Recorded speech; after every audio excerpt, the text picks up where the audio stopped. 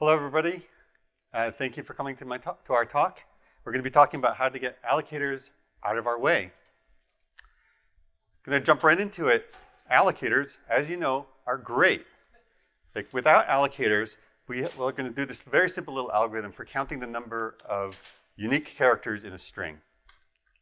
So we start with a set of unique characters. We insert all the characters from the string into the set. Only the unique ones will get inserted, and we return the number of characters. Simple enough? Okay. Can we make this any better? Well, there's plenty of ways you can make it better, but within this algorithm, can we make it any faster?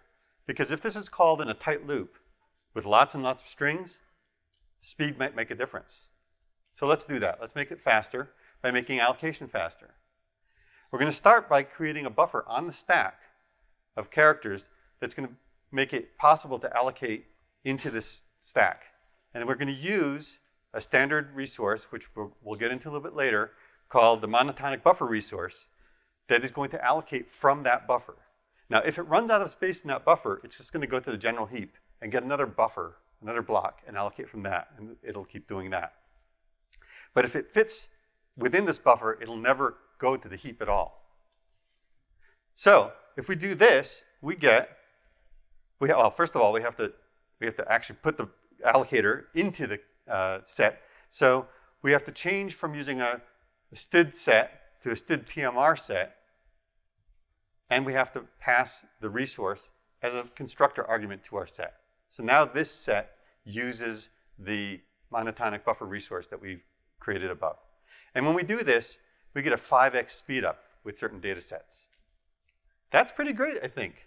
And it's not a lot of code, right? We didn't add a whole lot of code to do this. But there are costs.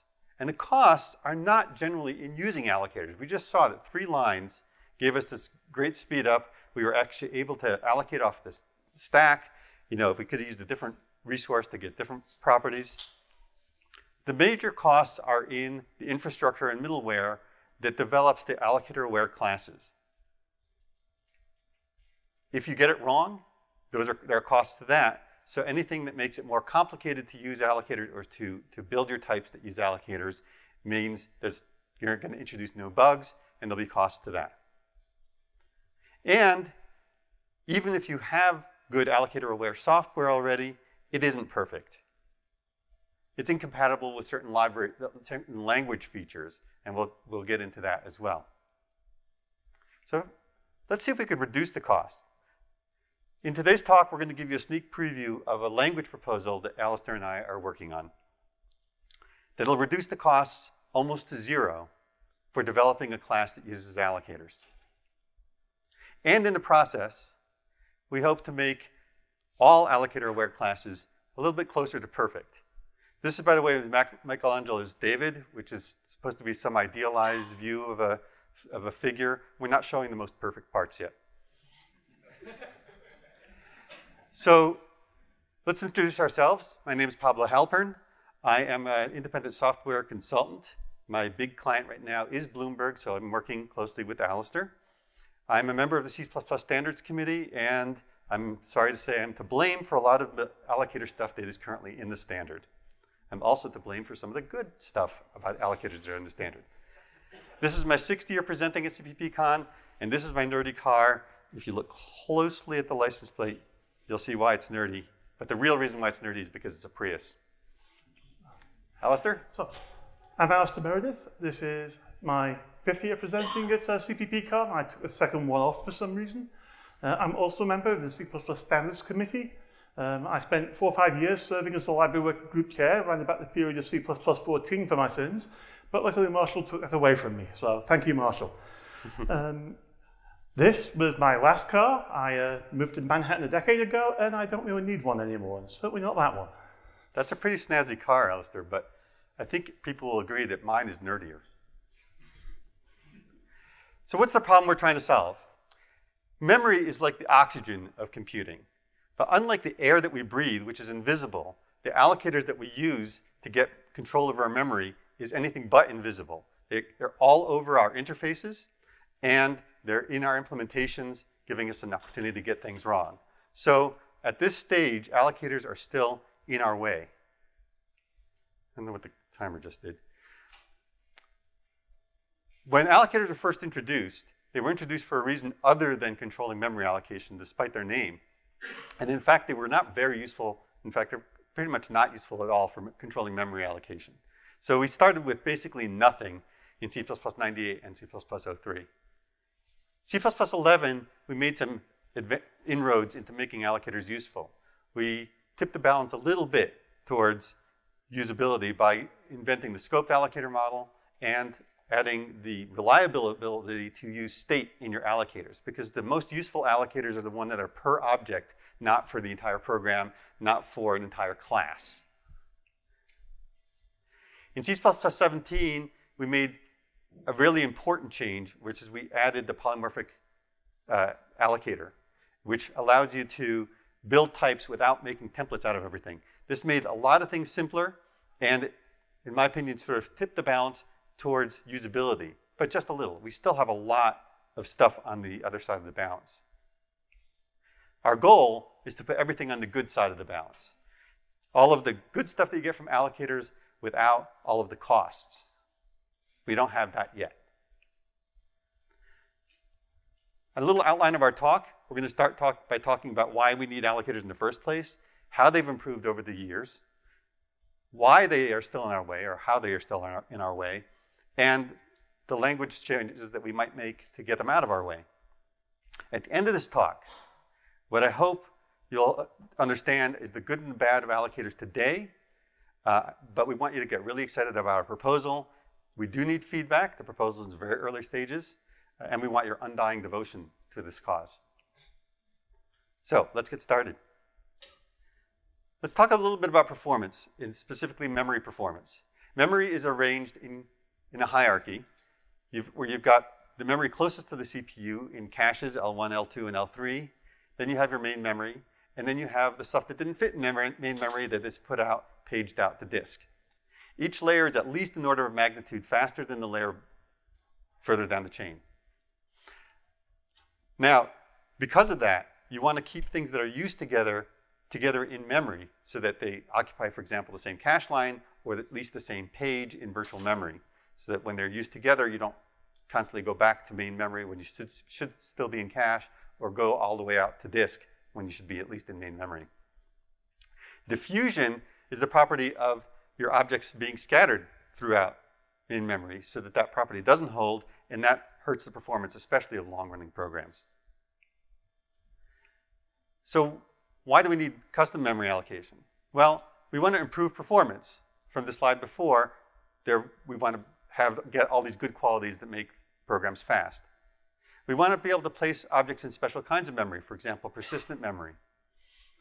And we want to instrument the use of a specific object's use of memory, for example, to see if it's leaking memory, if it's using memory efficiently, like doing too many allocations and deallocations, that kind of thing. It's great for testing, for example, or performance measurements. But mostly, what we care about is performance.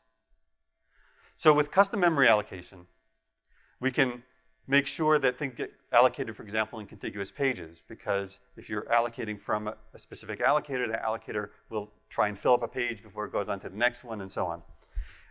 We can avoid concurrency locks in a lot of situations, and I'll get into a little bit of detail later, but mainly when you use a specific object, it's very often used. It does all of its allocation and all of its deallocation in one thread. So why are you paying the cost of concurrency locks for something that is basically single-threaded? We can reduce fragmentation, which is different from diffusion. Fragmentation is the free space getting chopped up so that you can't find a big block of memory when you need one. But fragmentation makes diffusion worse as well. And we can place objects in special memory places like high bandwidth memory or persistent memory, or like I said, we can gather statistics on allocations and deallocations and other things. So I'm going to start talking about allocators now, but I'm going to give you this warning. Consider this a trigger warning. We're going to go into C++11 land, and it's a little bit like opening the gates of hell. But I promise you that I will get you through this, and we will emerge into a nicer universe. But first, let's talk about C++11 allocators. A C++11 allocator, like any allocator, is an encapsulation of something that allocates and deallocates memory. So its main functions are allocate and deallocate. No surprise there. We take these allocators and we plug them in to, for example, our containers. So here we have a vector that is being parameterized by a specific type of allocator, and then we pass an allocator object as a constructor argument to our vector. So it's a plug-in system. We don't have a different vector for every different kind of memory allocation strategy. Instead, we parameterize it and instantiate or instance it with the constructor with specific allocators. So a big leap forward from having to do everything with a custom memory allocation where you had to decide when you're writing your data structure what kind of memory allocation you need. That would just be prohibitively costly to do that. Notice that we still have our hell flames in the background here because we're not done yet. Okay, but since C++11, we have had the support for stateful allocators, which means that each object could have a different instance of an allocator, even if they're using the same type of allocator. But the allocators are complicated. There's a lot of type defs, a lot of propagation traits, which are other kinds of type defs. I'm not even going to get into what all those things do. We got the rebind thing. So those of you who remember rebind, this is where everybody got it wrong because they inherited from std allocator, which gave you the wrong rebind, and you would end up getting std allocator when you actually meant something else.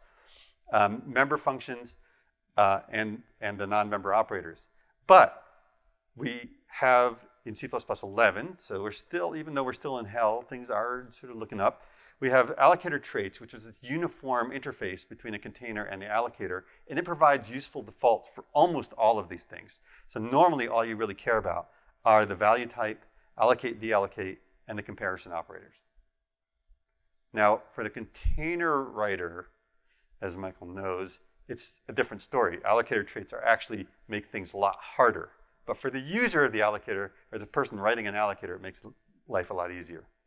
I'll disagree a little. The allocator traits actually do make things a lot simpler for the container author because they take away the generality of all the allocator concerns you might have to think about. But they do make you address them. And that's why you're finally perceiving the complexity that was always there. That's a really good point. Yes. Yeah. But never underestimate people's ability to shoot the messenger. All right, so what about nested containers? If we have something like a vector of string, the vector can be created with an allocator, but then every string you insert into it could theoretically have its own allocator, could be a different allocator. So this should give you pause for like, how useful is this really? You don't have the physical coherency of saying, well, I want to allocate all from these specific pages or something like that. Whatever your allocator is doing that is good, it only does it good for the little beanstalk in the middle of your vector, and all the strings do their own thing. And there's a lifetime issue because every allocator is managing some resource. If the resource doesn't outlive the vector, you're in trouble, right? If you've inserted a string that uses a certain resource and then that resource goes out of scope, you have basically the dangling pointer problem. So we address this. We're still in C++11, but this slide doesn't have a lot of fire and brimstone behind it because this is one of the good things we did in C++11, which is the scoped allocator model. In the scoped allocator model, the allocator passes itself into the objects that it constructs. So that when you create a vector of string using a scoped allocator, the vector uses the allocator, and then every string that you insert into it gets copied into using that same allocator. As the diagram shows, the vector, or our container here, allocates memory from that allocator. The allocator is called myAllocator because it was passed as the constructor here. And then all of the strings inside the container use the same allocator for their memory. So this is a lot cleaner. You get all the benefit that you were trying to get from the allocator in the first place, and you have only one allocator whose lifetime you have to manage and be aware of. If I understand correctly, this is the key to solving the memory diffusion problem.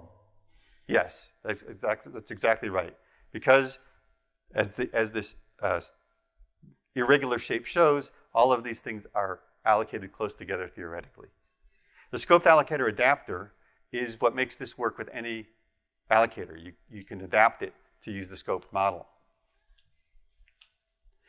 But we aren't out of the fire yet, because although I wrote vector of string, it's not really vector of string here. You have to somehow instantiate the allocators in here. And the allocators have pretty ugly names because it's a scoped allocator adapter around some other kind of adapter that is instantiated on the element type, and so on and so on. Please don't try and read this here. One of the consequences of the fact that we had to instantiate this thing way beyond the length of the actual name, because you can certainly simplify that with type defs and so on, is that the allocator type is part of the type of the container. So that something like this won't work. We have a function declaration. This works by itself, the function declaration that takes a std vector as an argument. And now we create a std vector on the stack. But this std vector uses an allocator that we wanted to use called myalloc. That's the type of the allocator, and the object of that allocator is called sumalloc. Okay, great. So now we are creating a vector that uses a specific type of allocator. And then we try and pass that vector into our function, and it doesn't work. Why doesn't it work? Because we have two types, two different incompatible types. This vector type is instantiated with myalloc, whereas std vector by default is instantiated with std allocator. Two different allocator types means two different vector types. Two different vector types mean you can't pass one vector by reference as the other. This is a problem. Now this works if we make our function into a template. This works in that you can now templatize on the allocator type itself, and now you can call this function with a vector of using any kind of allocator. But it doesn't scale. If this function is calls another function that calls another function, and you've got 10,000 lines of code behind this one little interface, you don't want to make all of that into templates. Your compile times are bad to begin with, and your modularity, your ability to manage your source base is compromised. So works, but it doesn't scale too well. So the allocator template policies are part of the problem that we've created. They've existed from before C++11, but C++11 made them worse only because it made allocators useful. This problem didn't actually get worse. It's just that allocators weren't useful enough before for you to even notice it. Okay, so congratulations. We got through the fire and the brimstone, and you've come out to this peaceful surroundings. So we're going to now show how we get ourselves out of this problem that we got into, because we're still made a lot of improvements in C++17, even though we didn't get to our end goal yet. We have in C++17 the PMR, which stands for polymorphic memory resource system, which is that memory resource is a non-template class that allocates and deallocates memory. And then we have a wrapper called polymorphic allocator that wraps a pointer from a memory resource and gives it all of the qualities of a C++11 allocator, so it meets the allocator requirements. And then each container has an alias in the PMR namespace, so that if you say std PMR vector, what you get is a vector instantiated with a polymorphic allocator type. So you don't have to type that all out. And this is like our standard vocabulary type for a vector now. So let's talk a little bit about the details of a polymorphic memory resource. Polymorphic memory resource is a class. It has allocate and deallocate functions that delegate to virtual functions called doAllocate and doDeallocate. And that's just because the way the standard likes to do things. And they do the obvious thing that they actually let you specify the alignment in addition to the size. And they trade in bytes. They don't work with objects. They work with just raw memory, like malloc and free. Just to complete the picture, we also have a destructor, obviously, and this is equal, which also delegates to a virtual function and does the obvious thing, compares for equality. Polymorphic allocator is a wrapper around a pointer to a memory resource. It has a default constructor that uses a default memory resource. And this is actually a function in the standard getDefaultResource that returns the default for the entire program of the memory resource if you don't specify a different one. If you do specify a memory resource, you get that memory resource. And notice that this is not an explicit constructor. So this is a conversion constructor. You can pass the memory resource pointer directly into any function that expects a polymorphic allocator. That's very much by design.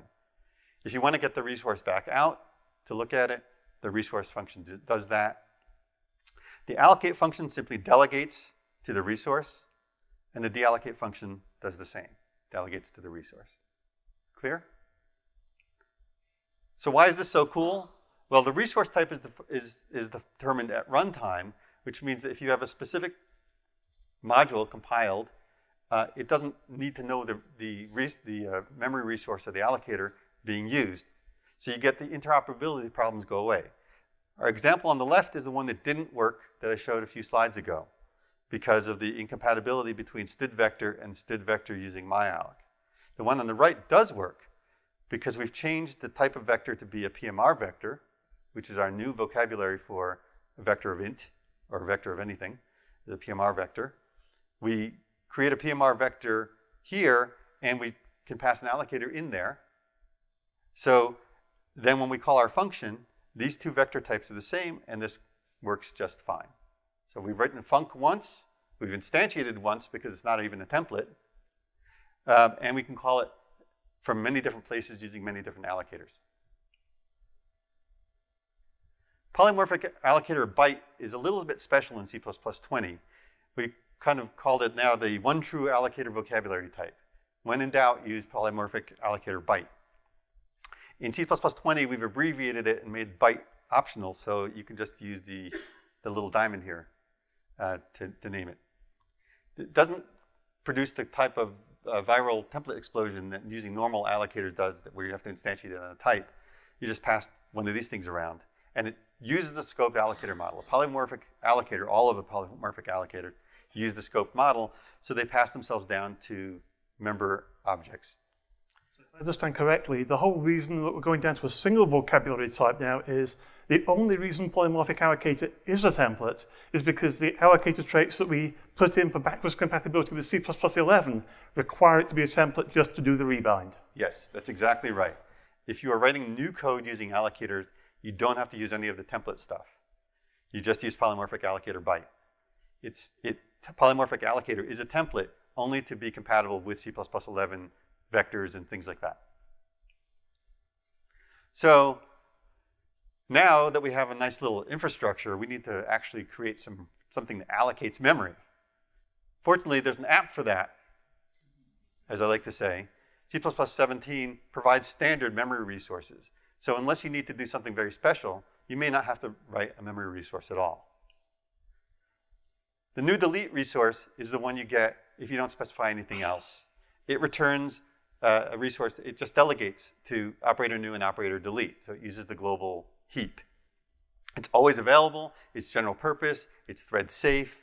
And like I said, it's just what you get when you don't want to specify anything else. So you can ignore all of this stuff if you don't need the performance or any of the other benefits that you get from allocators. Simply ignore it because you'll just get new and delete, which is what you've always been getting all along. If you do want to start specifying something interesting, the unsynchronized pool resource is maybe the next thing to look at. It's very general purpose for containers that grow and shrink or whatever, allocate and deallocate. It works efficiently by pooling similar-sized objects into contiguous chunks. So especially if you have like a node-based container like a list, and all of the nodes are the same size, they will all get put right next to each other. There'll be no fragmentation. They'll be very close together and give you all that locality. Very nice that way. It is single-threaded, which may sound like a downside, but in fact, it's first of all performance upside because it doesn't do locking and unlocking. And it's appropriate only for non-concurrent containers, but guess what? Chances are you've never used a container that is concurrent, unless maybe you're Michael who uses, a lot of concurrency. Although no, even in the kind of stuff that you use in Thrust, you would not current. So vector, string, map, unordered map, set, unordered set, all of those containers are not thread safe. That is to say, you cannot. They're thread safe in the most basic sense, in that you can operate on two different vectors in different threads and they're not going to interfere. But you cannot operate on one vector in two different threads without expecting to get race conditions. All right, so there's not real downside there. It can't be used simultaneously by containers in different threads. So if you create two vectors using the same resource, they'd better be used in the same thread. And that's a very common situation anyway, where sometimes the allocator is created for just one container anyway. But the basic advantage of it being single-threaded is it avoids concurrency lock overhead. Now, I'll just mention that there is a synchronized version of this that is thread-safe and is really inefficient in every implementation I've seen. So I don't really recommend it because using something like tcmalloc or something like that would probably be better. Finally, we get more specialized still with the monotonic buffer resource. This is great for containers that you just kind of build up, you build up, you build up, you use them for a while, and then you tear it all down. You don't keep adding and deleting elements and so on. Because it's good for that for a couple of reasons. One is that the allocate function is ultra fast. It just kind of advances a pointer through a buffer for the most part. Occasionally you have to allocate another buffer. And the deallocate function is a no-op. So your destructors run really fast. Of course, you wouldn't want to use it for something where you're constantly doing a lot of insertion and deletion, but there's a lot of containers where you don't do that. So here's an example. And here we're going to actually allocate from stack memory. And this example is very similar to the one I showed at the beginning of the presentation. We create a buffer on the stack, and we create a monotonic buffer resource using that buffer. And then we create a list that uses that resource. Notice I'm passing the address of the resource into that constructor, and it's automatically converted into a polymorphic allocator because that is what list is using. And then we do something that inserts a bunch of elements into the list, and then we do something that processes all the elements in the list. And then at the closed curly brace, the destructors run, which like I said, run very fast because the deallocation is a no-op. And then all the memory from the monotonic resource is returned to wherever it came from. Now, if you did not exceed your buffer, that means nothing happens, right? But if you did exceed your buffer, it will have gone to the heap and gotten a bigger buffer and continued allocating from there. And all of that gets returned at the destructor of the resource. Good? I'm going to mention the test resource. The test resource is for testing and debugging. It collects statistics. It can catch a bunch of allocator misuse. For example, if you deallocate something more than once, if your allocations and deallocations don't match, you can get memory leaks and so on. And it provides the ability to do some exception testing of your type. So this is a great class to use in test drivers. It's not only in test drivers, but it is one really important use of the test allocator. Only downside is it's not in the standards yet. We're working on it. There's a proposal for it. And there's an open source implementation that you can use today at this URL, which also shows up at the end of the slides. So when the slides get distributed at the end of this conference, you can get it. And I definitely recommend, if you're interested in the test allocator, to go to Attila's talk tomorrow at 4:45, which is exactly about this test allocator. Another thing to mention about these resources in the standard is that they can be chained. That is to say, you specify an upstream resource for each resource when you construct it, saying, when you run out of the memory in your pool, where are you going to get the memory from? So I'm going to create a little bit of a hokey example here, but we'll have a monotonic buffer resource, and then we'll create a pool, an unsynchronized pool resource on top of it, which means that when the unsynchronized pool resource needs to allocate another chunk of memory for another pool, it'll get it from the monotonic buffer resource. And we'll create a test resource on top of the pool resource. So the final chain looks something like this. You notice at the bottom of the chain, at the end of the chain, is the new delete resource, because that's what you get when you don't specify any other upstream resource, just as you would expect. All right, so now we have allocators. How do we actually use them? How do we actually build types that use them? Let's start with a really simple class that uses allocators. We have a class here that has two strings and a vector, and it has to have a constructor. In this case, we'll have a constructor that takes two arguments, the name and the email, and constructs things in the obvious fashion. I don't think people need this to be explained too deeply, right? Now we want this to be allocator aware. We want this to work with with our polymorphic memory resources. So instead of using string, we use PMR string. Now, just for brevity, I've left out the std : at the beginning of all the standard types, but it would be std : PMR : string. So we've changed now to use PMR strings and vectors so that we can play in this nice new world of polymorphic allocators. We add our allocator type here so that we can advertise to the world that we use an allocator.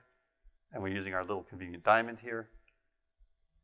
And we modify our constructor so that it takes an allocator as an optional argument at the end. So you can still construct this thing without specifying an allocator, and you'll get the default allocator, which is the new and delete allocator. But if you do specify an allocator, we need to make sure that we pass that allocator down to each of the strings and the vector in the constructor. So it's a fairly straightforward process. Just pass the allocator down to all of your members, all of your base classes, and you're good. There are some complications. I just want to call out a quick clarification there, just because it is a subtle detail that's easily missed. They're using allocator type. It looks like a convenience, but that's also the trigger in allocator traits that means this type will now support the scoped allocator model. That's right. So that's an easy mistake to accidentally make. That's why I'm calling it out. Yeah, thank you. If we didn't have it there, then if you inserted this type into a vector, the allocator wouldn't get passed down into it. So you do need to specify that using declaration. Thank you, Alisdair. The complications are that there are some interactions with the allocator argument and the other arguments in your constructors. So if you already have default arguments in your constructor, you want all of the prefixes to be valid. So in this constructor here, before we add the allocators, we have the name, which is always present, an optional email, and an optional grades vector. Okay, so you want to be able to specify the name alone, or the name and email, or the name, email, and grades. Once we add allocators to the mix, you still want to be able to specify those three permutations. Each of them you want with and without an allocator. So you have to, you can't just put a default allocator argument at the end, because then you would not have all of those permutations. You'd have only one permutation that has allocators, and that would be specifying all three arguments. So instead, you have to overload for each of the defaulted combinations, and that's what we have here. Another complication is that if you have a variadic template argument list, for those of you who do that kind of thing, variadic argument lists always have to come at the end, which means we can't put the default argument for an allocator at the end. So instead, what we have to do is we have to put it at the beginning. And if we have to put it at the beginning, we have to somehow signal that the thing that is at the beginning of this argument list is an allocator, not something else. And that's what we did here. So we now went from here to two overloads, one with the allocator down here and one without. Now the way you signal that you're passing an allocator at the beginning of the argument list is you pass this standard type allocator argt as an argument before the allocator itself. Allocator argt, there is a global variable, or constant actually, called allocator arg, stood : allocator arg, and that is when you actually call this constructor, you would pass stood : allocator arg as your first argument. That's a little bit of a subtlety that if you forget it in the next 10 seconds, this talk will still be great. Let's take that and go for a larger example. So we're going to go for something kind of realistic, which is if we were building something like unordered map. In fact, let's exactly build unordered map, but we're going to build it using PMR allocators instead of using template allocators. And we've changed the name to protect the innocent and also to make our slides a little smaller. So we're going to call it hash map. So hash map looks just like stood unordered map, except that it doesn't take an allocator template policy at the end of its parameter list for template arguments. That's because it always uses a polymorphic allocator. It does have to specify the allocator type, as we talked about before, and they don't need this alias here. The only reason it's there is to make our slide smaller so we can use the shorter name.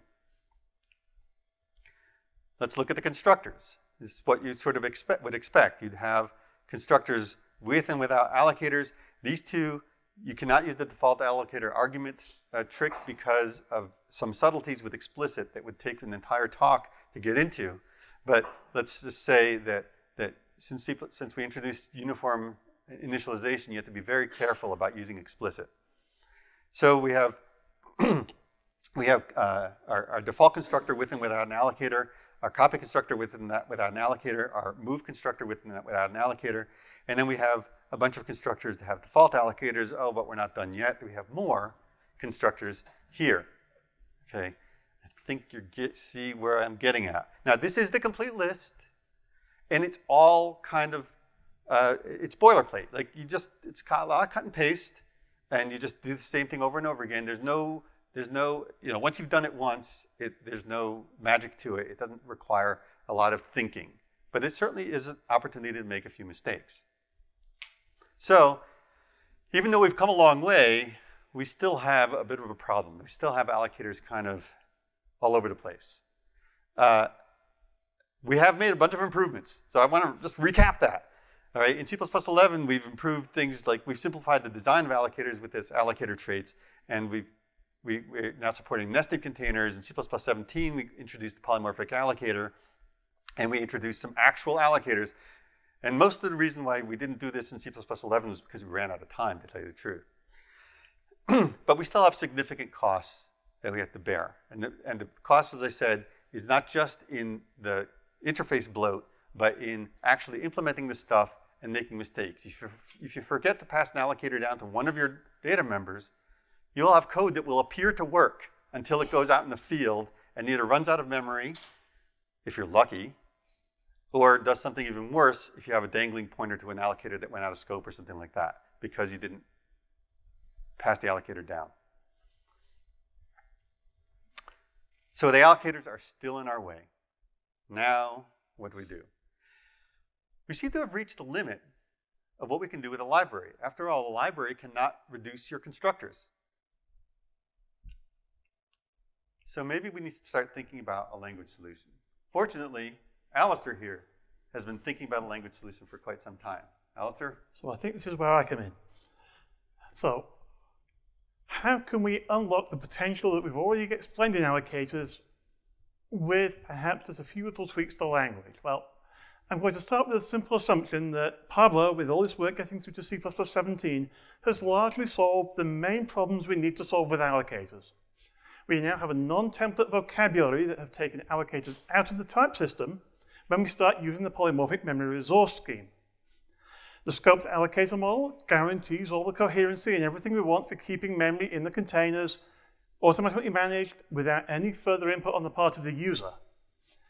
And finally, we have a catalog of predefined memory resources that actually unlock the power of the model so we can use it out from the get-go.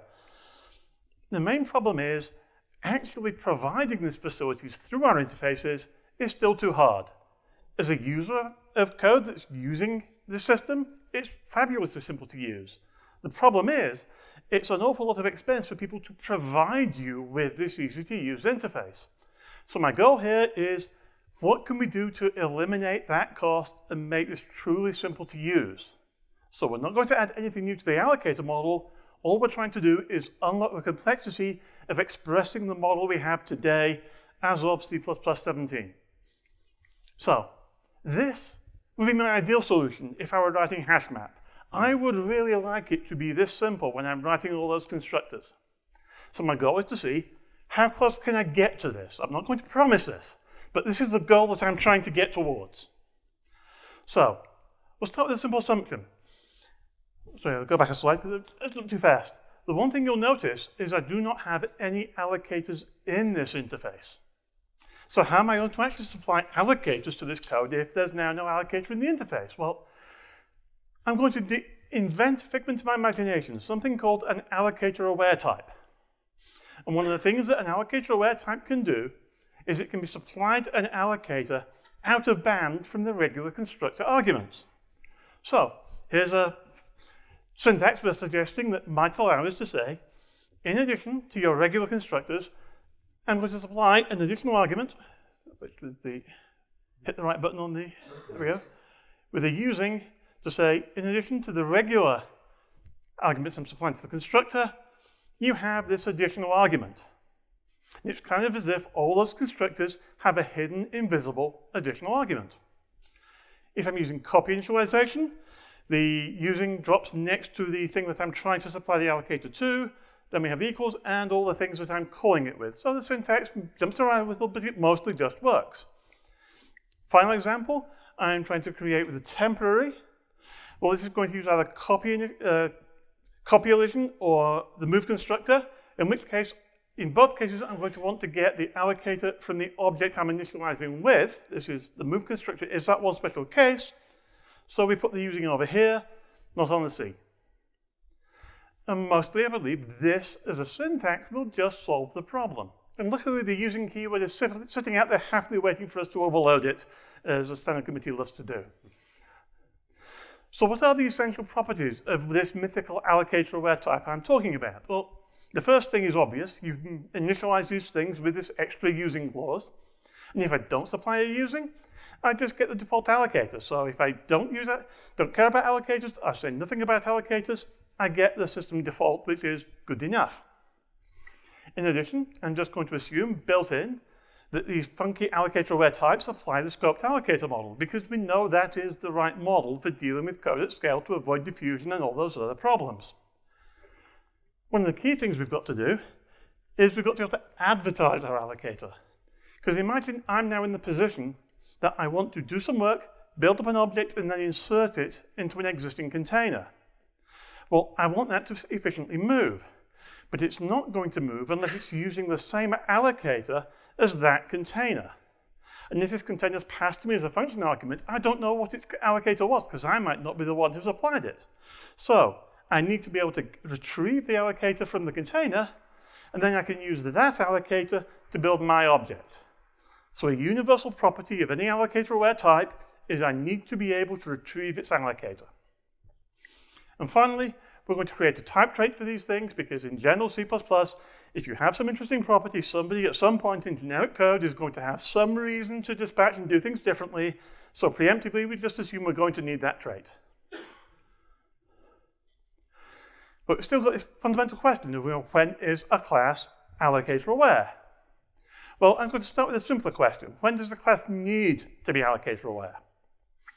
It needs to be allocator aware if it has any allocator aware base classes or any allocator aware data members, because I need to propagate the allocator into those bases and members. And at this point, I start thinking, well, this sounds a little bit like virtual functions.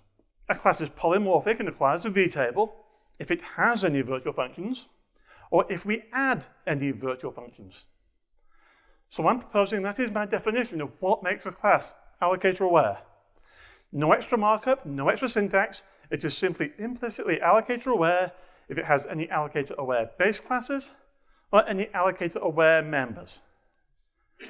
And already I'm sure the astute of you are saying, but how do I make that a principal basic type, the original allocator aware type? Well, I'm afraid it's a kind of magic. At some point, we need to inject allocator awareness into the system so that we can then have bases and members that have picked up this allocator aware property.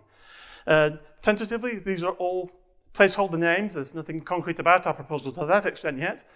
PMR2 just simply with a different namespace, so we're not colliding with the existing facilities. Polymorphic allocator is a template, so it works with all the existing containers. That might turn out not to be important. How will we implement the magic? Well, if we're specifying a language feature, we can certainly specify compiler magic. But if you've been attending talks here the last few years, Herb spoke about metaclasses at his keynote a couple of years ago. There's an awful lot of proposals around now about reflection. It turns out we might be able to build a lot of this facility using a lot of the other facilities that are coming in. But ultimately, at the root of it, I think we're going to need just a little bit of compiler magic to get that origin tanked into the type to say it's allocator aware. So now I'm going to finally implement that hash map we saw with those constructors. And the only change I need to make is I now have a PMR2 polymorphic allocator. And because PMR2 polymorphic allocator is allocator aware, my whole class now is allocator aware. And it just works with the new using syntax every time I want to pass an allocator. Done. So the language now will automatically add the ability to accept an allocator for every one of these constructors without having to specify it. because that's the whole essential property of allocator aware. That's the problem we're trying to solve, to take the syntax out of the problem. Okay. End result, I now have fewer and simpler constructors. I've gone from 15 constructors in the example Pablo presented down to 5 in my form. I get there because we don't have to have all those different overloads for explicitness now just to cope with the allocator being explicit. The copy and the move constructor can now just be the plain simple copy and move constructors. The default argument lists just work the way they do because I don't have to have a funky allocator after every possible combination. And yes, we have one fewer argument to pass because it's going through silently. The big bonus is now there's no chance for me to screw up how I hooked all those things together, because the compiler is going to do that, and I'm going to trust my compiler is implemented correctly, so this code will just work. So we have extra maintenance solutions because we now no longer have to write all that code. And we can't make these things accidentally incompatible with different allocators. So let's have another example. We're going to go with a build up a well-known idiom here. Some of you might already look ahead and guess. So I'm going to build a simple class object. It's got a string data member using the existing C++17 PMR allocators. I advertise in the traditional way that I'm going to be a C++17 allocator aware type. I provide the default constructor with a defaulted allocator. I'm going to allow this one being explicit because I was running out of space on the slide. I'm going to provide the copy constructor. Because Pablo copied from the standard, he couldn't quite use this little neat trick that if I want to have an allocator aware copy constructor, I can simply default the allocator like I could for most of the other cases. However, the move constructor is different because if I don't specify an allocator when I'm moving, I really want to take the allocator from the object I'm moving from to guarantee that is efficient. On the other hand, if I supply the default allocator, that says I'm going to move and use the default allocator to allocate the new object, so I might have to make copies of those things I was moving from. So for the move constructor, you always have to split it into two in this fashion.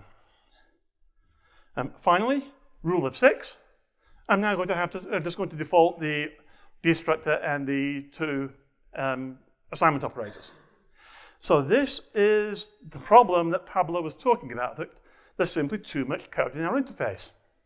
How can I clean this up using the new allocator aware types? Well, first of all, I'm going to have a PMR2 string, and I no longer need to have this type def. That's gone away. It's automatically provided now by We'll talk about that one later, offline. Some parts of the design still subject to design. So looking at the other constructors, well, the copy and move constructors, I can now simply default. I don't need this funky extra argument for the move constructor. So I'm now just left with the default constructor so I can supply a value to the name. And that's our rule of 5 in play. But can we do any better? Well, those of you who know C++11 know we have these default member initializers. Now, the problem with default member initializers with C++17 allocators is whenever I initialize my string, I need to call the constructor to pass it an allocator. So even in the case of the default constructor, I'm going to have to put the value there in order to also pass the allocator. So if my class is implemented correctly, any default member initializers will be ignored for allocator aware types because every allocator aware type will explicitly have an initializer in all the constructors. Whereas with the new model, the allocator being supplied implicitly through the system, I can now just go back to the regular default, which means rule of 0. Very good. And this type is fully allocator aware, has all the good properties of the existing C++17 allocator aware code you can use today. It's just provided by the compiler. Now, if we're talking about types that have no constructors, we get into the world of aggregates. Now, just to be sure we're on the same page, aggregates are an awkward corner of the C++ type system, largely inherited from C, that if a type has no constructors, it doesn't use constructors to perform initialization. There's a few additional rules, such as all your members are public, you have no funky base classes, but It's a common thing that I'm going to have a type that simply is a declaration of data, and now I have an aggregate. I have no constructors. I cannot synthesize my funky special allocator-aware constructors that are going to pass an allocator as an extra argument because I don't have those constructors. And this is why I cannot solve that problem with the C++17 allocator model, because as soon as I provide constructors to pass the allocator, I'm no longer an aggregate, and I've lost this simple model. So the way aggregate initialization works in C++ is I have my, oops, I keep using the wrong button on the remote here. I got my 3 arguments coming through in the brace list. They simply get mapped directly to initializing each member in turn. This isn't construction. This is separate initialization of each of the 3 members by the compiler. And similarly in C++20, we can actually have designated member initializers and name just the members we want to initialize, and the others get default constructed. Bonus slide for C++20. So, how does an allocator-aware aggregate work? Well, first of all, I'm going to use allocator-aware data members, so my type is allocator-aware. And now I'll simply put my using alloc when I initialize it in the usual way. And now the compiler rules are, as I pass these initializers through to initialize each member of the aggregate, it applies the using rule. And the other interesting thing to note is, I'm not adding any new data members to the aggregate, or the student in this case. In order to implement the getAllocator method, the compiler knows that it looked at these things. It knows it's allocator-aware because it has allocator-aware members. So its implicit implementation of the getAllocator method is just going to delegate to any one of those members. And it will find the right answer. We do not need to have our own extra redundant copy of the allocator. So there's no space overhead. All the computation of where to delegate to is compile time, so there's no runtime overhead. It just works.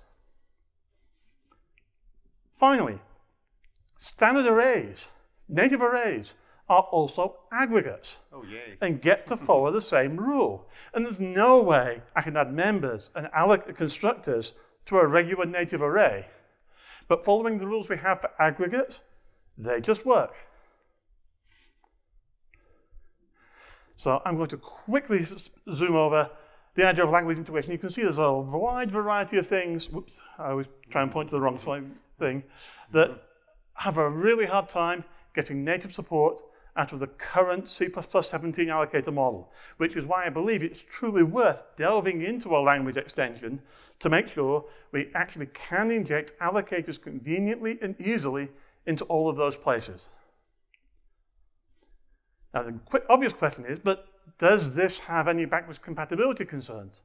If I'm proposing a new language feature, if I'm going to break ABI and make everybody all the world over rebuild all their code just to work with what I've got, doesn't matter how valuable I claim allocators is, doesn't matter how valuable John claims allocators is, the world is not going to rebuild itself just to support our new toy.